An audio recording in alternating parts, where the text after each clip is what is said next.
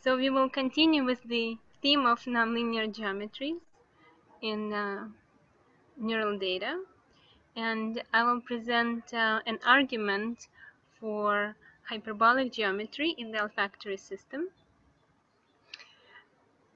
And we will look at two aspects of the olfactory system. One is the input to the olfactory system, the natural orders, quote unquote natural. Of course, there's always a question of what we define as natural, but in our case, we looked at orders produced by plants, such as strawberries, blueberries, and tomatoes, shown here, as well as some from mouse sources, from animal sources, and then human perception. So I would like to, as the start of the talk, I would like to describe our reasons for looking for hyperbolic geometry in the data. So there were roughly two reasons, they're overlapping. One is that if we think that, in any sensory system, what we are getting is the result of some underlying process. The same thing is true in vision or olfactory, auditory processing, but in olfaction, what we observe are molecules.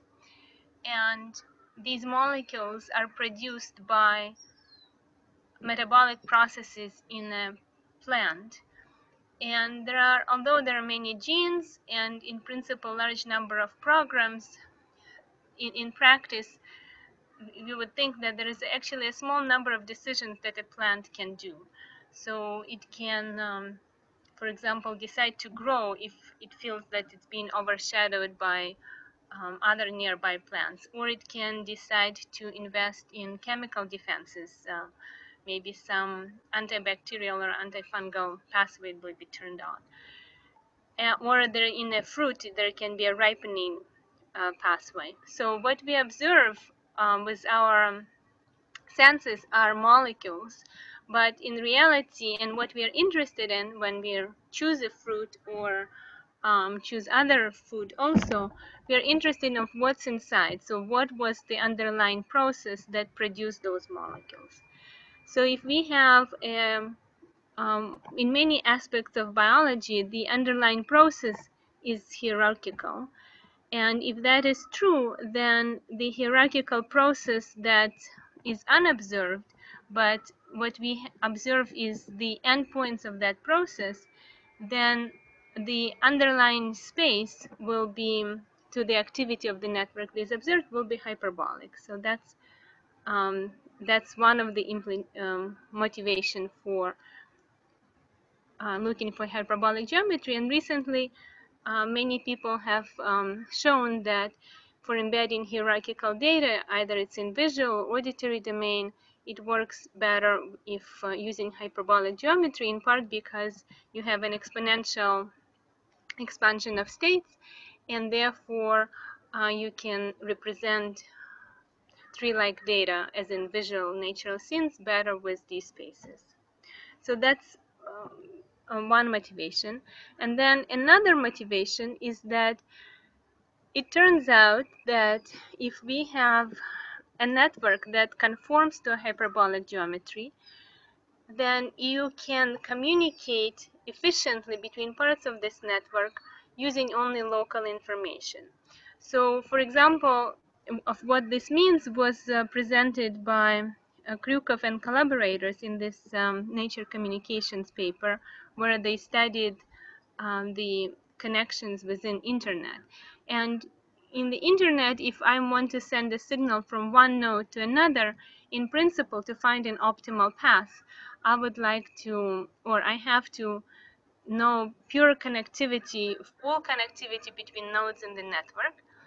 But that's difficult to do because the network is changing and I have to download to each node the global map of the network.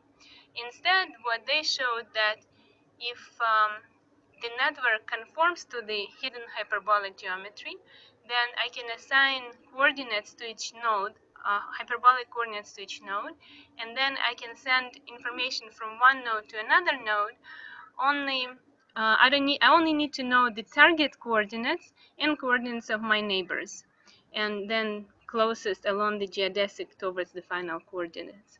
And they showed that using this routing, you can achieve good performance using local information.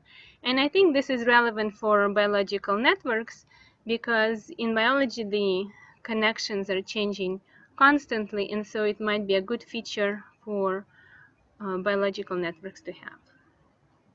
So those are two motivational points. And now I would like to present evidence that we think that natural orders have low-dimensional hyperbolic geometry, and the same is true for human smell perception. So this will be the bulk of my talk on the first part, and more on in a short section on human perception. So the distance between molecules and how to define them has been a matter of long-standing debate. You can define them in many different ways. For example, according to uh, how much hydrophilic these molecules are, or how heavy they are, and what is the length of the carbon chain. And at least in the case of the neural space, these properties are somewhat correlated with neural parameters, but also leave um, open the possibility that the organization is random. So instead of looking at the chemical properties, we wanted to look at statistical definition of distance, and that goes back to the everyday use of olfaction. So I smell a sandwich and I would like to know whether it's worth eating it or not. So through experience, one can learn that if it smells a certain way, that maybe that contains poisonous bacteria and we shouldn't eat it. So the correlational distance between molecules, statistical distance. So in the start point was a data set of strawberries, and they look at different genetic varieties of strawberries, and each strawberry, each genetic variety was measured at their ripe point with respect to approximately 80 monomolecular orders. So in this case, we have, I'm just showing you a segment of a matrix where you have samples from the environment, if you will. Right now only limited to strawberries, but in principle can be expanded to other situations. And we compute the distance between molecules in a statistical way. So according to correlation. If they're more strongly correlated, then we assume that they are derived from the same underlying process, and therefore they will be assigned a smaller distance. Exactly how the exact form of this function will not matter too much, thanks to the methods that were developed by Vladimir and others. Okay, so that's a sort of a key point, and I would like to maybe pause here and ask if there are any questions about how distances between molecules are defined. So once again, this is defined by taking a correlation between these measurements, which are obtained by GCM measurements. And so if the two molecules are correlated across samples, then they assigned a smaller distance. So okay, so now we have a set of distances between molecules, and now we would like to know what surface they fall into, or what is the low-dimensional representation. And of course, it's a long, challenging problem of nonlinear dimensionality reduction, so we would like to approach it in two steps. First is to ask what is global organization of the data. So that's similar to the persistent homology techniques that were mentioned by Ben, but roughly what are in broad strokes, what's the organization? So we take the distances, and as an intuition, I can allude to the example of imagine that you have distances between major cities on Earth, and you would like to know what is the geometry. So if the distances are from nearby parts in the world, you can say, well, it's locally flat. But if we start including distances between cities that are on different continents, then these distances will not be consistent with a flat geometry and will imply a spherical geometry. So this is the same idea. We take these distances and ask, what is the global approximate geometry that is consistent with these measurements? So this one can, for example, we can take a distance matrix from strawberry data. So in this case, it's an example matrix here between a segment of the matrix between 6 molecules, and generate the distance matrix from a variety of geometric models. So we will take the same number of points as in the experiment and generate the distances, and maybe sample it a few times and ask whether the statistics of these matrices is similar to the statistics of the distance matrices observed in the data. So I think that was a similar approach that Ben mentioned in his talk. But here we used, instead of taking, one can do it in a number of ways. One can take, for example, a difference between these matrices, but that would be subject to nonlinear distortions. So here we followed the method that Vladimir developed together with collaborators from Gustin PNAS 2015. So roughly the idea are it's very convenient for me to go after Ben's talk. So it's you threshold each matrix at a given level, and if the correlation is stronger than a set of data, then you assign a connection, and if it is weaker, then there is no connection. And then this network is evaluated according to the number of cycles it has in many dimensions. So it's very similar to the persistent homology technique.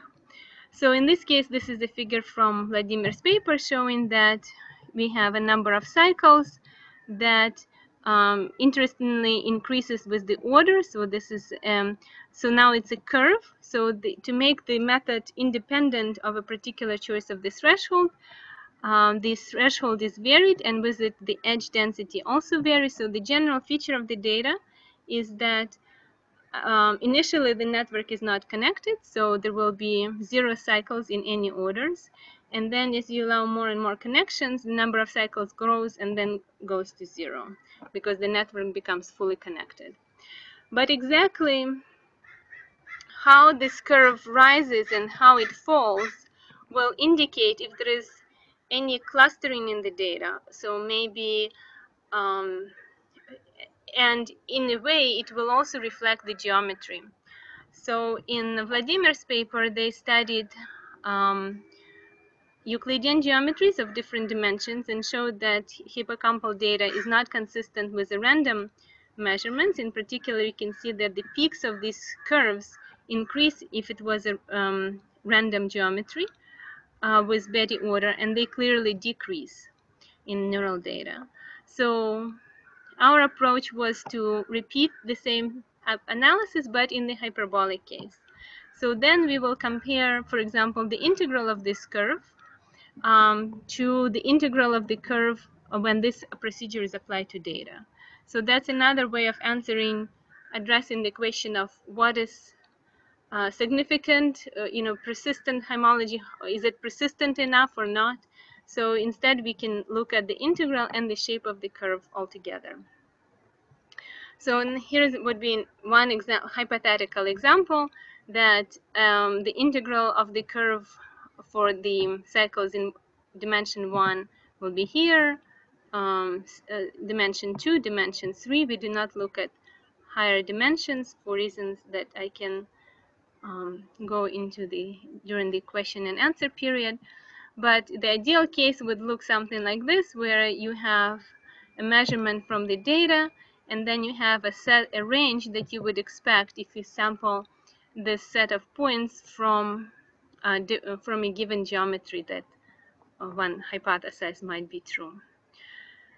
So, and if they match, then they match, and if they don't, then you can rule out that arrangement. So looking at the strawberry data, if we consider spaces of constant curvature, which of course is will be an idealization of the real situation, but for constant curvature, there are only three possibilities. You can have a spherical geometry with a positive curvature, you can have Euclidean geometry with zero curvature, and you have a negative geometry, negative curvature in hyperbolic geometry.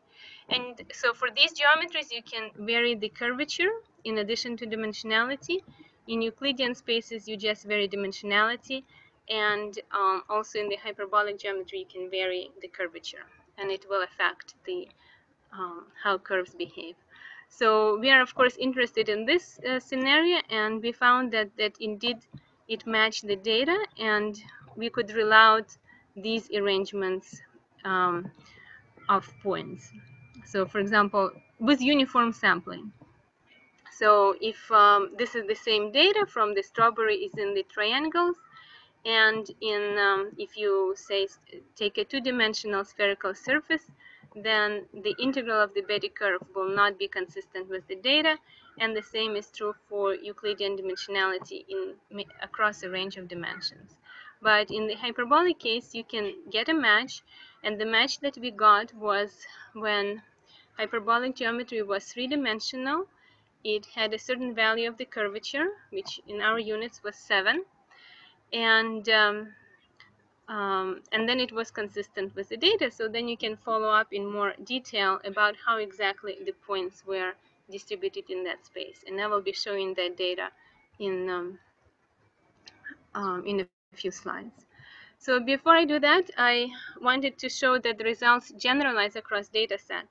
So originally, I asked Yuan Chen, was the student who tried this analysis, to analyze the strawberry data, and we found that the hyperbolic geometry matched in terms of the integral, but not the Euclidean space. And then he came back and said, well, there are more data sets.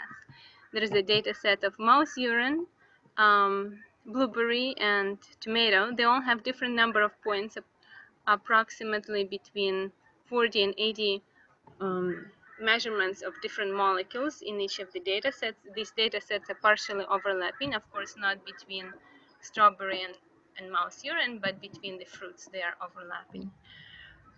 So it was curious that approximately the same geometry in 3 dimensions and with approximately the same number curvature value accounted for the data, and one can characterize this curvature as approximately the branching ratio of the network. So we could say that the complexity of the network that generated this data was similar for strawberry, mouse, blueberry, and tomato.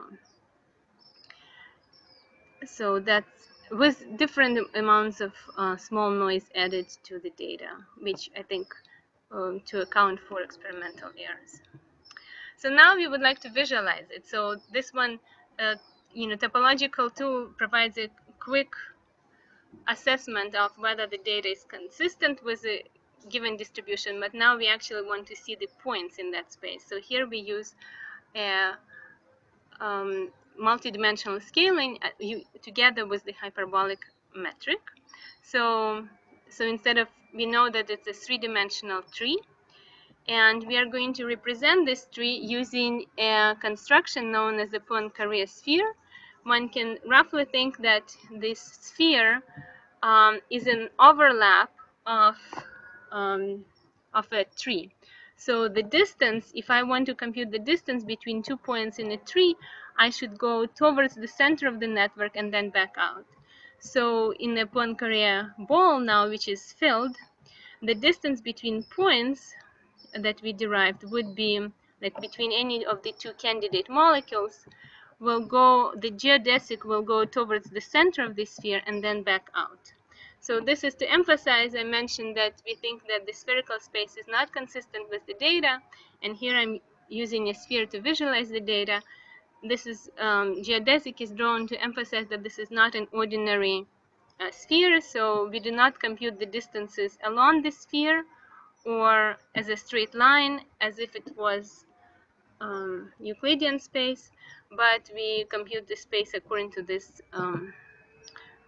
shortest distance, or according to the hyperbolic space. And you can see now these points. Each point is a molecule, and the distance between them reflects how correlated they were in the natural world. So we can also see it, I'm showing it in 3 dimensions, such that you can see that all the points are distributed on a shell in this space. So the space is approximately, even you can say, 2-dimensional. And the biological interpretation of this finding was that we are observing molecules that represent the final product of the metabolic activity. They are volatile molecules, and therefore, because they're flying away, they're not combining and making, causing chemical reactions to new products. So roughly, they're all at the same, there are no points that are in the middle that correlate with both, with 2 or more end products. So now there is a first link to perception comes if we combine the data from, say, strawberry and tomato, because they're overlapping, have a set of overlapping anchor molecules. And then you can color, so even though the position of the points is by how correlated they are, and the color of the points is how their concentration was correlated with a human pleasantness index. So one can see that there is a clear topography here with kind of all points around this pole of the most pleasant fruit is, this is sort of the pleasantness axis. That would be the olfactory coordinates of the most pleasant fruit for across different humans. But of course, even though these are all molecules, presumably more or less pleasant, but you would see the region that is um, has higher pleasantness value, and there is an opposing region of less pleasantness value. Now, another question, because this space is curved and closed, you can look for other directions in that space that correlate with whatever property you would like to test. So we tested acidity of the sample and boiling point, so how easy that molecule evaporates, related also to the molecular weight. And in that case, these are all significant, statistically significant axes. So the pleasantness axis, if we take a subset of orders, find the axis, and then predict on a new set of orders, has a stronger correlation than in previous work, by about maybe 10%, but in olfaction that's significant. And you have also axes that correlate with boiling point and acidity. And so, in other words, there are these various axes, and they're not independent. So you can, if I know coordinates on the boiling point and acidity axes, I can predict how pleasant a new molecule will smell, which is one of the open questions in olfactory research, to predict how something will smell based on its physical chemical properties. And here we have a new set of coordinates to address that question. So now we can progress to follow up more on the human smell perception. So we are switching from the inputs to the rankings that are made by humans. And so here we use a different data set. It's by Dravniks from 1985. They used 127 odorants. And unfortunately, they were very different from the odorants that were in the strawberry. And each odorant was ranked by across more than 100 observers on a number of categories. So you can say an earthy, whether it's chemical or natural, whether it smells like mushroom. So these categories differ in how broad they are. And now we would like to use these rankings and we will define distance between them according to just the Euclidean distance between them. We use the Euclidean distance as opposed to correlation, because if something is correlated but the rankings are opposite, then these orders shouldn't be placed into a smaller, closer to each other. So using these, so before I go into our analysis, I wanted to show you data from a previous work by other groups from Weizmann I Institute. have to interrupt you. We have like 4 minutes for Yes, questions. good. Thank you. 4 minutes. So am I completely done, 4 or do I minutes have? before the next speaker starts talking. Yeah. Okay. So So we need to leave some time for questions. all right. So this is data from previous work, and you can see that even in their representations, you can see the evidence of hyperbolas, even though they're not. In the case of Alex's data, they did talk about potato chip geometry, so that would be an everyday example of hyperbolic geometry. So now I will just briefly show you data from perception, and we analyze these Betty curves. This is from the data, and you can see that the Euclidean space in 3 dimensions fits worse than the hyperbolic 3-dimensional curve, and we try to optimize the curve to fit the first Betty value, Betty curve, and then test on the second, and one can see that the hyperbolic solid line is a much better fit to the data than Euclidean data. And then here is across different dimensions, such that other higher dimensionality is also consistent with the data, but they start to fit progressively worse.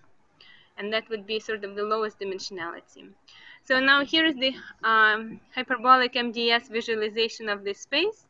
And now the space is filled because we think that some of the orders are based on the categories that are observed. They're sort of the generalist orders.